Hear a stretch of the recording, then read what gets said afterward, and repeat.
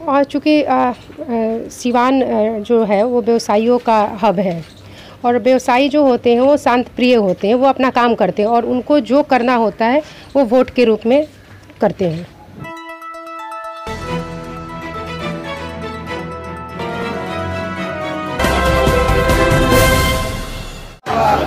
गुप्ता जिंदाबाद जिंदाबाद जिंदाबाद गुप्ता मत का बढ़ाना। जैसे जैसे चुनाव पास आ रहा है, प्रत्याशियों का दौरा तेज होता दिख रहा है। सिवान शहरी क्षेत्र के सभापति प्रत्याशी का चुनावी दौरा तेज हो गया है।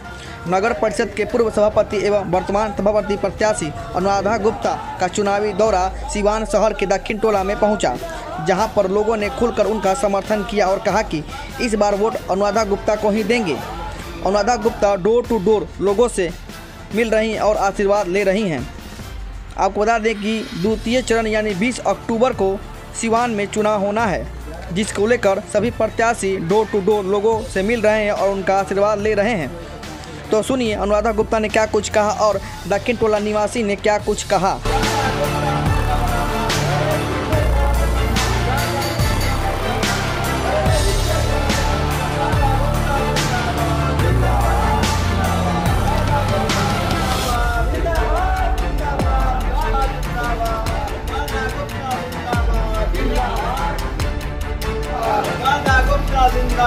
जिंदाबाद जिंदाबाद जिंदाबाद गुप्ता मत का बढ़ाना। गुप्ता मत का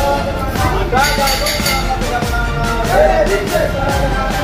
गुप्ता जिंदाबाद जिंदाबाद जिंदाबाद गुप्ता जिंदाबाद जिंदाबाद जिंदाबाद जिंदाबाद जिंदाबाद।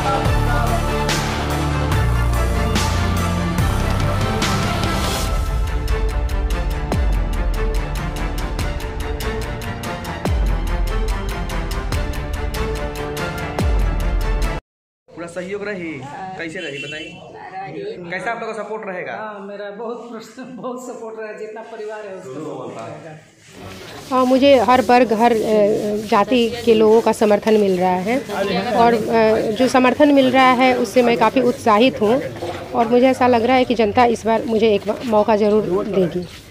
इस मोहल्ले में आई हैं, लोगों का कैसा प्यार आपको मिल रहा है? अभी किस मोहल्ले में? आप देखे होंगे कि हम लोग हर घर में जा रहे हैं और सब लोग वो कोशिश कर रहे हैं कि हम लोग वहाँ बैठे चाय नाश्ता करें, लेकिन चूंकि समय नहीं है तो संभव नहीं हो पा रहा है। तो कहीं ना कहीं जनता का प्यार है, तभी वो मुझे रोक रहे हैं और मुझसे बात कर रहे हैं। लोग खुल के नहीं आ रही है, अंदर से पूरा सपोर्ट कर रहा है, ऐसा सिवान में चर्चा है आपके लिए। और चूँकि सिवान जो है वो व्यवसायियों का हब है और व्यवसायी जो होते हैं वो शांत प्रिय होते हैं, वो अपना काम करते हैं और उनको जो करना होता है वो वोट के रूप में करते हैं।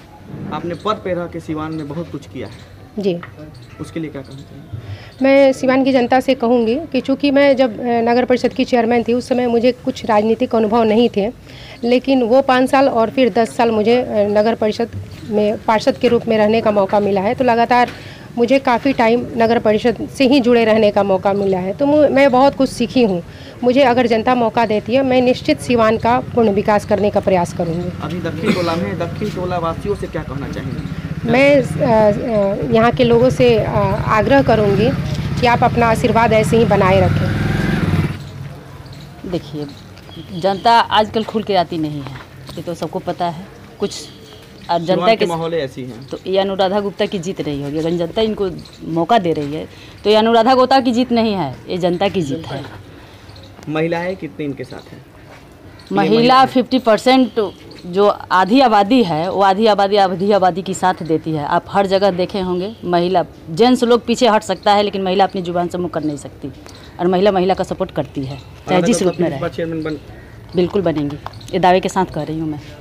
जी, ये प्यार इसलिए वोट में बदलेगा कि सबसे पहले इनका चरित्र साफ सुथरा है, और इस चरित्र के लिए हिसाब से अगर देखा जाए तो आज की जनता जो है सो साफ छवि व्यक्ति को ही नेता के रूप में स्वीकार करना चाहती है। बोलती नहीं है जनता और ना बोलेगी, लेकिन जिसके हृदय में जो है वो ज़रूर इसको पूरा करेगा। क्योंकि इनका जो लोगों से मिलने का तरीका है, सिस्टम है कि घर में जाकर सभी माता बहनों से बड़ी प्रेम से और श्रद्धा से मिलती हैं और आशीर्वाद लेती हैं। तो हमें लगता है कि सिवान कैंडिडेट में इतना साफ़ सुथरा छवि अभी कोई नहीं है, और इनका जो छवि है इस छवि को देखते हुए जनता वोट करेगी लेकिन बोलेगी नहीं। क्योंकि सिवान का माहौल इस तरह से पहले से ही है कि कोई भी व्यक्ति अगर कुछ बोलता है तो बहुत बार सोचता है कि इसका दुष्परिणाम न हो जाए, इसलिए सिवान की जनता बोलना नहीं चाहती है, लेकिन साफ छवि की नेता को जरूर पसंद करती है।